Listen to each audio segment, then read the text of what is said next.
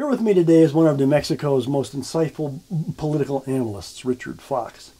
He's taught political science for over 30 years at the University of New Mexico and at the Central New Mexico Community College. He's a former DFA analyst in the King, Anaya, and Carruthers administrations.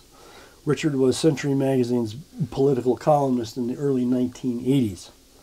Welcome to the New Mexico Mercury, Richard. It's great to be here. Wonderful to have you. Nice to see you. Truly is. I think today we're just going to cut to the chase and ask you the basic question. What do you think, in your view, of the Martinez administration in the last 2 years? Well, I've given it a lot of thought, and I wrote a piece at Christmas time in 2010 during Susanna's transition, and in the piece, either directly or indirectly, I posed 4 questions.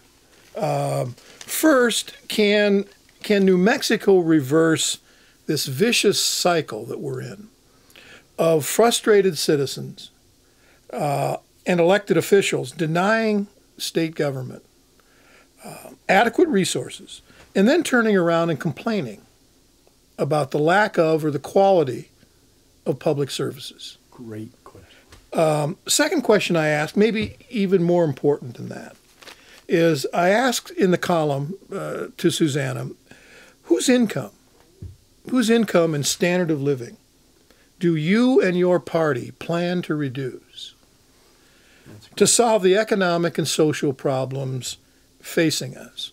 Now, why is that important? Well, we live in a zero-sum political environment. And by zero-sum, I mean in political outcomes, if there's a winner, there must be a loser. Yes. And that's the place we're in. It's zero-sum. It's winners and losers.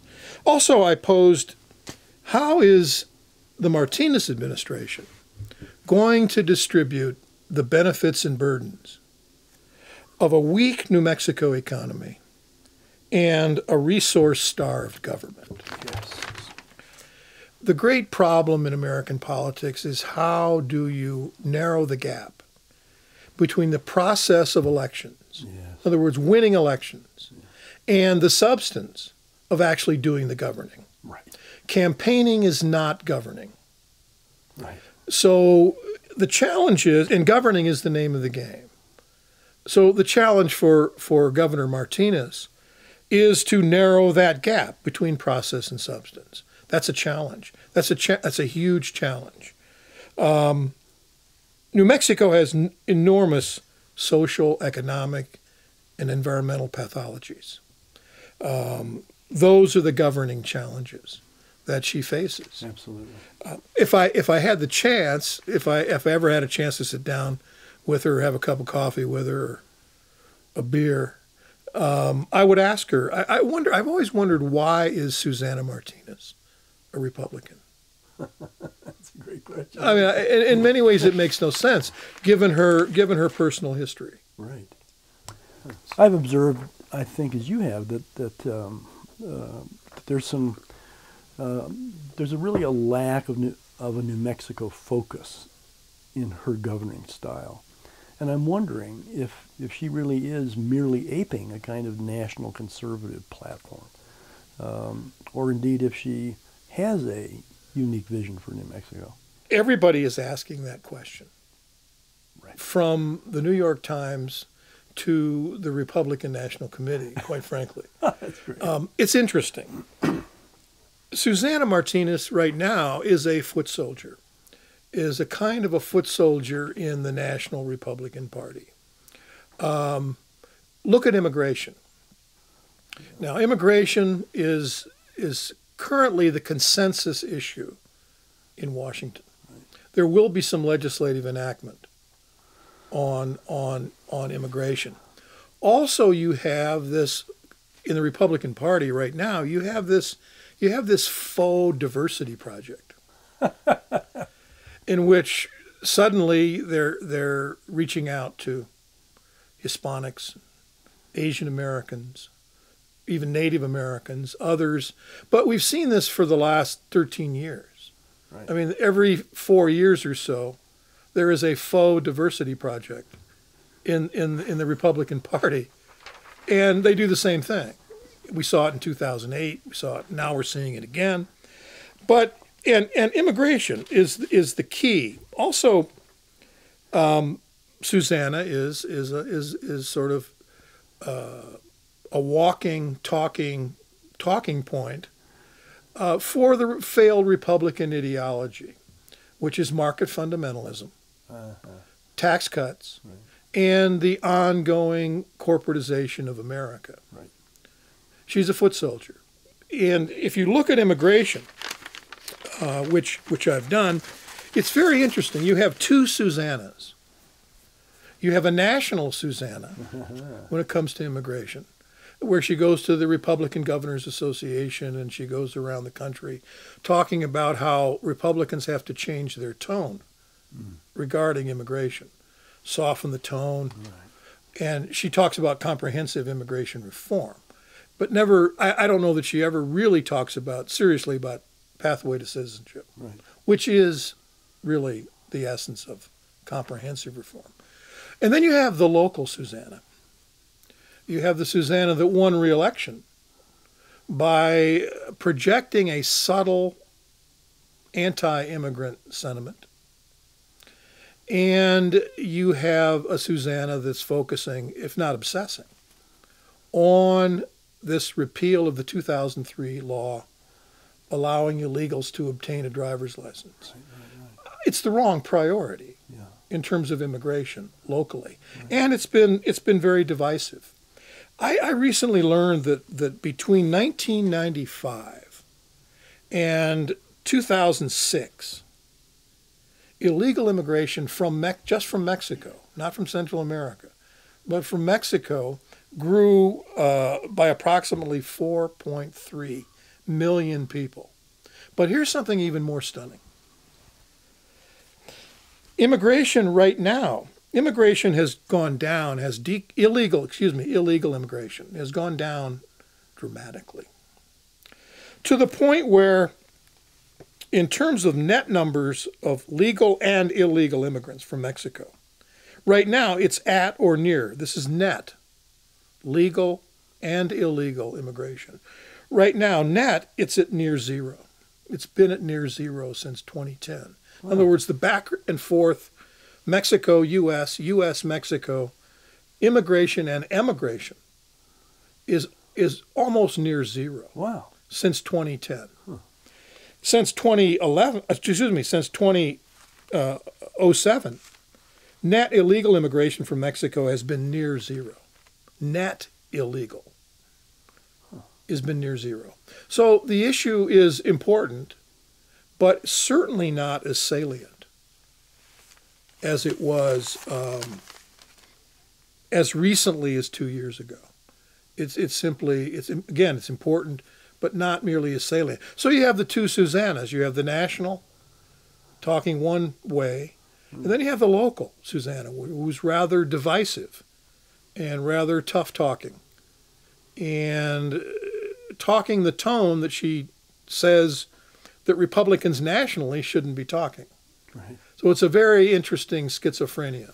When you talk about the question, who benefits and who is burdened by a government and by an ideology and by policies and legislation, what actually is that implying? Democracy's biggest task is to do exactly that. It must, in a just and fair way, distribute benefits and burdens. This, we think of the benefits. We think of self-interest in politics. We think of government providing benefits. But what we neglect to think about is how are we going to distribute fairly and justly the burdens? Right. Because they come together. I mean, they come in tandem. Right. And so what I mean by it, or what I think about it when I think about benefits and burdens, is is how do we do that? Yeah. How do we do that in a way that supports democracy and advances it and actually serves the people and does what government is supposed to do? It's complicated by this zero-sum game, this zero-sum environment. Benefits for the winners, who wins? Burdens for the losers, who is burdened? And this is an extremely complicated matter. It's not for the faint of heart in government. Right. It goes along with making the tough choices. Now, one of the things I've noticed about Governor Martinez is in 2011, when she was wrestling with her first budget, New Mexico's first budget, she balanced the budget. And she in the legislature. And she made a big deal out of that, like maybe she just, walked across the Red Sea or something, walked on water, and that was such a great thing because New Mexico had a deficit. And there's nothing special about that because every New Mexico governor, by constitution, by law, has to balance the budget. But the backstory of that is that in 2011, when she'd first taken office, her first legislative session, the backstory of that is that all the heavy lifting had been done in 2009 and in 2010. And what saved Governor Martinez, which she'll never acknowledge, no rational Republican would, is that what saved the Martinez administration and the budget in 2011 was, of course, the Obama stimulus. Right. For infrastructure, for highways in New Mexico, Right. For education, and most of all, the Obama stimulus saved Medicaid. Yes. So while budgets are balanced every year by New Mexico governors, regardless of party, and the legislature, let's not get carried away with the fact that, again, the heavy lifting was done in 2009 and 10, right, and with the Obama stimulus. So when we talk about benefits and burdens, let's look at it in a slightly different way. We are all burdened by poor roads, by devastated social programs, by children who are not well educated because the system doesn't really concentrate on educating young people. We're all burdened by people who are unnecessarily ill, who are deprived of work, who have to work 80-hour weeks, who have to struggle and suffer just to make a bare bones living. We're also all burdened, I think, by the curious fact that 181 of our dams out of the 398 dams in New Mexico are in a hazardous condition, according to a report in 2009. Now, if your underlying revenue policy is to do away with corporate income tax and basically personal income tax and replace it with a sales tax or a series of sales taxes, what is the implication of that? And can you ever raise enough money without ruining the lives of the poor and our lives too, because gosh knows we're not rich. Can you raise enough money to do all the things that we need to do? The idea that you can cut taxes, indeed, eliminate something as significant as a personal income tax, and still have the revenue necessary to make public investments, public protections, and deliver public services is frankly preposterous. And it is part of a long-range plan, however, in the Republican Party, to particularly in states like Kansas and Nebraska, where they're attempting to implement what's called the red state model. Mm-hmm. This is a development in the Republican Party, and it's being fueled by a very powerful interest group called the American Legislative Exchange Council, or we know it as ALEC. And the idea, it goes along with this 30-year strategy of attempting to deny government resources necessary through low taxes, and indeed the elimination of taxes, and reducing regulations to the point where the Democratic Party, and here's the political side of it, where the Democratic Party is unable to reward or placate or get the continued support of its various constituencies. In other words, the political strategy is to deny the Democratic Party their ability to reward unions, teachers, other constituencies, ethnic groups, and at the same time deny government the resources it needs to deliver protections, investments, and services. It's part of a larger strategy. In New Mexico this year, what was the capstone of this great last-minute compromise? At the very end, what's everybody singing and dancing about with John Arthur Smith's great compromise at the last minute in the legislature? In this session of the New Mexico legislature. Well, it was a corporate tax cut. Right. And from 7.6% to 5.9%. Now, this in New Mexico is called two things. It's called tax reform, which it is not. Tax cuts, simple tax cuts, are not tax reform.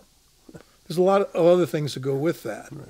And secondly, even more sort of questionable is tax cuts for corporations in this state are called economic development. Right.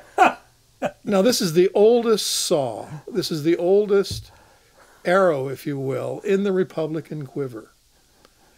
Tax cuts for economic development. I remember I made a trip in the early 1980s, and I toured about 10 states for Governor Anaya, talking about, trying to find out about how other states did economic development. And one of the last things that a company looks for, or a corporation, medium size or above, the last thing they look for is income tax, corporate income tax rates. Wow. Before that, they want to know, obviously, they want to know how sound is your education system. Right. They want to know what is the state's cultural and recreational amenities. Right. You're never going to get a corporate headquarters in Albuquerque of any size just because the corporate tax is low here. Right. You're never going to do it. We rationalize it by saying, oh, but we have to compete with Texas. And we have to compete with Colorado. Right. And our friend to the west, Arizona, which we will never do. We will never be competitive with those states in the way that they're talking about, simply by cutting the corporate tax. One of the most practical public policy ways, very practical and pragmatic and very doable, to take advantage of all the things that you just said, is the movie-making industry. Right, exactly. And when you want to reduce, for political reasons, when you want to reduce the incentives for movie production companies and movie making in the state, that is something that, I mean, we all know the ripple effect of making movies in New Mexico and the employment, the restaurants, all of the services that a movie company needs on location. This is one of the most practical ways of doing it in public policy. Sure. Governor Martinez, of course, has resisted, if not opposed. We've noticed that over the years, that even when conservatives lose elections or can't dominate a state or a particular locality, they engage winningly in many ways in politics by other means. What does that actually entail? About 20 years ago, two political scientists wrote a book by the same title, Politics by Other Means. By other means. And it made a great impression on me then, and over the years, periodically, I sort of trot it out and reread it and take a lot of lessons from it. Well, Politics by Other Means essentially comes out in the context in America today of what I think is the diminishing importance of elections. Oh, boy. And the diminishing importance of the vote. Look at Bill Clinton. He wins in 92. He wins re-election in 96. And the Republicans, from the very beginning, right from the start, 92, 93, when he took office, began to delegitimize his presidency, Right. culminating in impeachment. Right. Look at Barack Obama. From the moment he was elected, and this is a complicated brew of race and the unwillingness to accept a moderate liberal Democrat in the White House. But right from the start, they began to do the same thing. Delegitimize this president. Obstruct, which is part of Politics by Other Means. Damage Obama in any way possible, including denying his birthright. Right. Denying his citizenship. Right. Any way possible to obstruct and damage. And any way to obstruct government. This is what's going on in Congress right now, to the point of dysfunction. And then you turn around and blame the party that and the president you're delegitimizing for all the dysfunction that's taken place. Right. Now that's a strategy. It's a whammy. And it's politics by other means. As I said a moment ago, you deny your opponent the ability to reward constituencies, to placate them. You deny them or undermine their support. Right. That's politics by other means. But more specifically today, if you look at the Republicans, you see the following tactics. One, continued obsession with voter ID, Right. which leads to a continued obsession with voter suppression. Right. That is a tactic of politics by other means. Redistricting. The whole, and the Republicans have been very good at some of these Yes, things. they sure have. The whole redistricting thing, where you, by gerrymandering, you diminish the Democratic vote. In other words, in 2012, the Democrats nationwide got over 1 million votes more than the Republicans, total votes.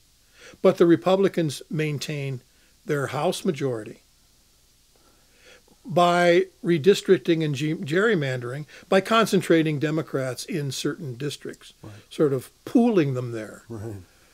That's politics by other means. The use of the Supreme Court and Supreme Court litigation.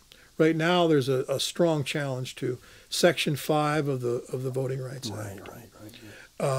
This basically, right now, if you're going to, about 10 states have to get approval of the Justice Department before they can change their voting laws in respective states.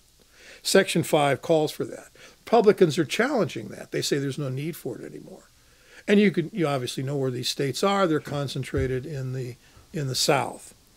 So the challenge, the litigation challenge in court, using the Supreme Court, the filibuster, the use of the House majority for no compromise on revenue, debt, or deficit. No compromises. And essentially you ignore election results. Right. You ignore them. And you then use these tactics of politics by other means to diminish the vote, capital T, capital V. That is politics by other means. And the Republicans, frankly, are doing a relatively effective job right now I think we've seen over the last 25 years a diminishing of the pillar of American democracy, Right. which is the vote. I mean, I know our students are, always questioning. I mean, is it important to vote? And I always say, well, of course it's important to vote, but my vote doesn't matter. Well, as we all know, when you reduce politics to only voting, not to lobbying as a citizen, not to understanding the major issues as a citizen, not talking to all of your representatives as a citizen, then you've really diminished the whole democratic process. This has been terribly enlightening for me, and I've just enjoyed this very, very much. And thank you so much for being with us. I wish we had more time, but we'll call you back if we could. It's been my pleasure, and anytime you'd like to have me back, I'd be delighted. Well, we would too, and we will. Thanks so much. Thank you.